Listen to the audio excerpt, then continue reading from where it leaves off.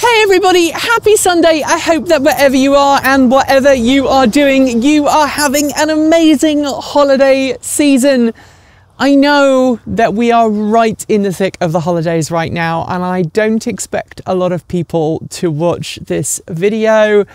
And if you are particularly eagle-eyed, you will notice that I'm wearing exactly the same clothes that I did in last week's Sunday Musing, and that's because, yes, I am guilty of batch recording these because, well, it's easier because we're all taking some time off for the holidays, so we're kind of buffering things up so I don't have to work during the holidays either, but we're still pushing out content to keep the mighty algorithm happy. Anyway, that is not the subject of today's video. Today's video, we're going to be talking about living your life without a car. So, for those who don't know, obviously right now, I live out in the country and I have multiple cars, right? We have the F-150 Lightning, we have the Project Honda behind me, which I know we need to do something with, but we just haven't had the money to work on it. And we have the Bolt EV, and that's before you even consider all of the press cars that are regularly here. So for me, we have cars. We drive them most days when we have to go run errands, and we live a good 10 to 15 miles from most things that we need to go to see fairly regularly, be it the doctor's surgery, the vets, the grocery store, the post office. They're all a ways away. But what you may not know about me is that I grew up in rural East Anglia in the UK. I grew up in a little village just outside of, between Great Yarmouth and Lowestoft, and I grew up in a carless family.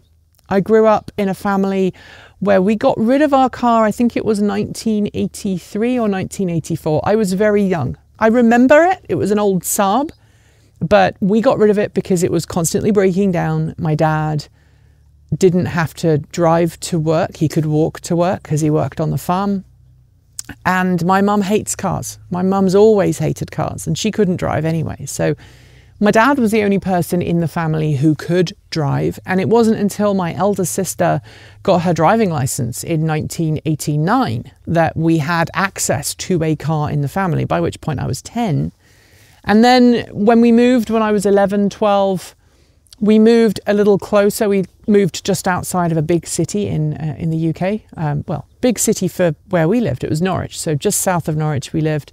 And I was about a half-hour walk from the outskirts of town and about 45 minutes from the city centre. 45 minutes to an hour, depending on how quickly I walked. A lot of the time I used to walk or run to get to appointments in town on time.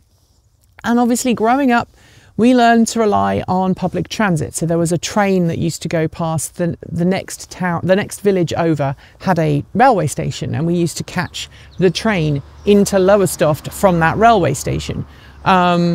We used to take our bikes on the train. My dad was a real kind of an expert at packing a shopping trolley, which he would then balance on the crossbar of his bike, and we would ride home with the shopping on our bicycles. So we would get the train from Lowestoft to our nearby town, village, and we'd get off the train, and then we'd bike the last 3 or 4 miles home to our house. And that was my reality until we moved just outside of Norwich, and then I would walk, catch buses and cycle everywhere. My mum still lives in that area, and she still gets the bus if she needs to go into town.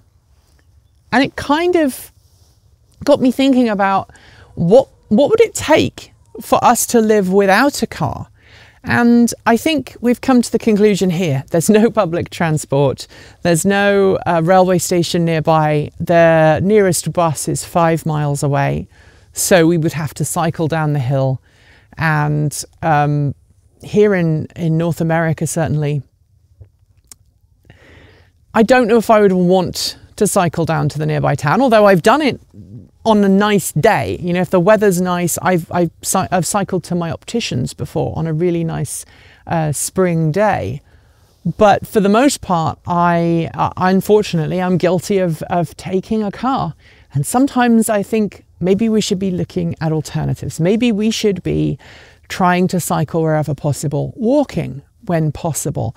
And here in the US, when you buy a house, in a lot of states now, they give you a cycle walk score to tell you how easy it is for you to get around without a car. And with gas prices in fluctuation over the last 12 months, I know now gas prices have dropped significantly, but over the summer they were extremely high. I think more people have started to think about micromobility, electric bicycles, electric scooters and getting around.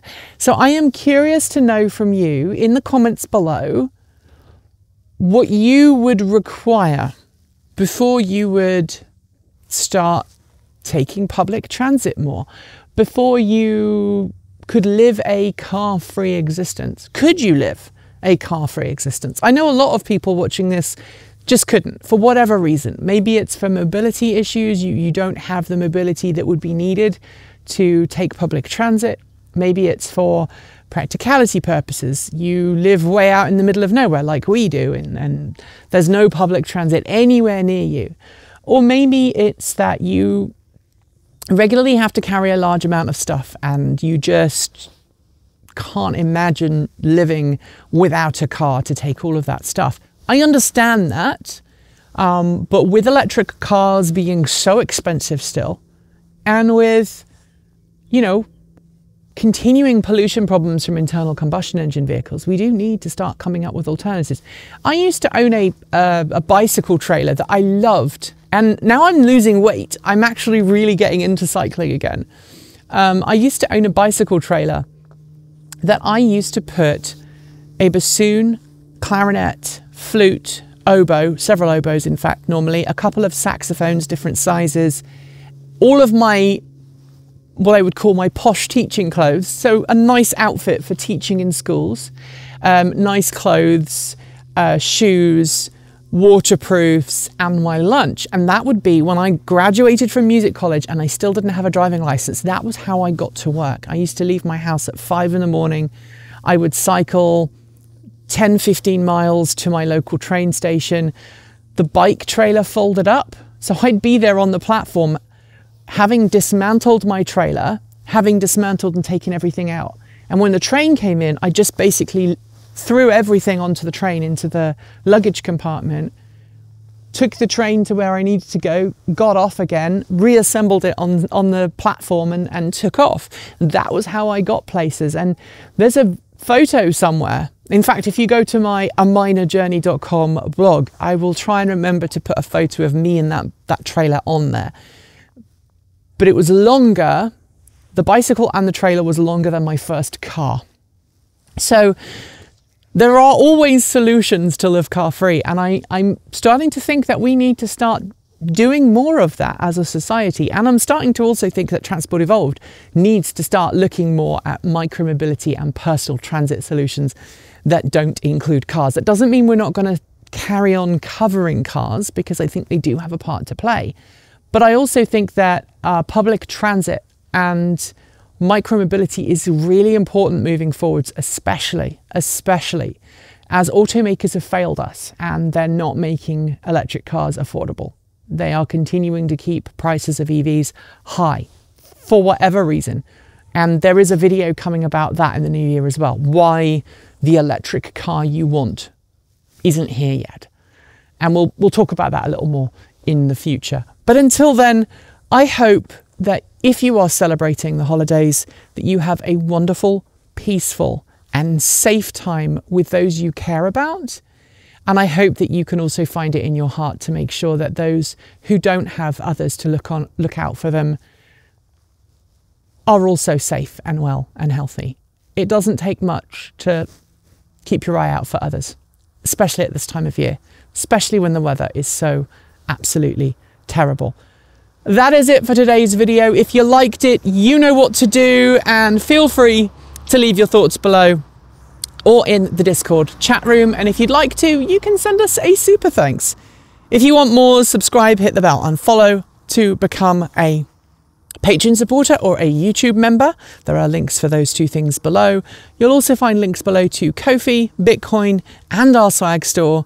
And do check us out on Mastodon. We now have our own Mastodon server. It's very cool. It's becoming a little bit more popular. People are interacting with the show and also with the hosts, so myself and Kate, and also with Michael, our cameraman, and Erin, our artist. So we'd love you to join us over there. Scrolling on my right is the list of amazing charged up supporters, and shout outs go out to our self-driving tier supporters: Mike Weider, Patrick Boyarski, Chris Maxwell, Brian Newton, Michael Goad, Bennett Elder, Andrew Martin, Pedro Mura Pinheiro, Brophy Wolf, Chris and Michael Johnson, Tazza in the Gong, Dan Blair, Peter Dillinger, Gordon C, Stephen O'Donoghue, Carl Hodgson, Anthony Coates, Regine Fellows, Denny Hyde, Chris Asental and Jim Burness. Finally, super out of this world thanks to our top tier supporters: Andrew Glenn, Anonymous Freak, JP Fagerback, Joe Bresney, John Lyons, Rory Litwin, Kevin Barrowbridge, Dave Kitchen, Laura Reynolds, Marcel Ward, Matthew Drobneck, Paul Conway, Reggie Watts, Will Graylin and Ian. I will be back next weekend with another roundup. There is some holiday themed content coming your way very soon, but until next time, keep evolving.